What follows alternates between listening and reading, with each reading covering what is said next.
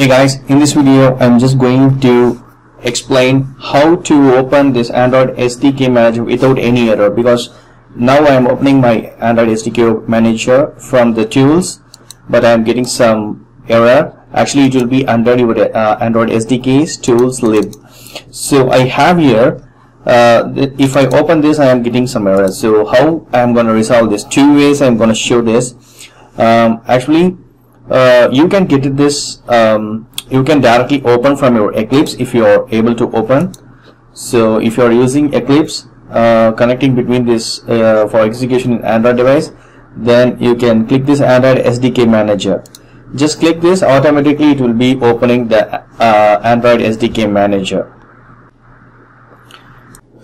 Go to your tools folder and find this SDK Manager. Just where is that?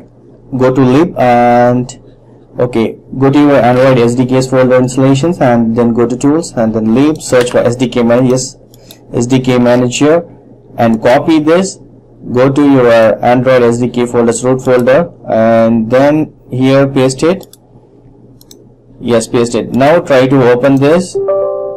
Yes, see, you can see in my the taskbar. So you can see automatically it is opening.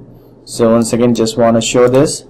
So go to your tools, under lib, just copy the SDK Manager and go to your Android root folder installation folder and paste it here.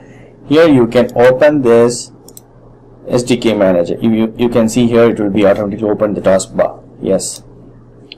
So that's it. Hope you will not be getting any issues this time.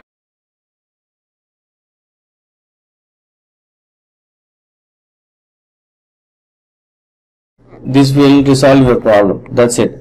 Thank you so much for watching my video. Please provide comments and feedbacks in my video forms. Thank you. Bye.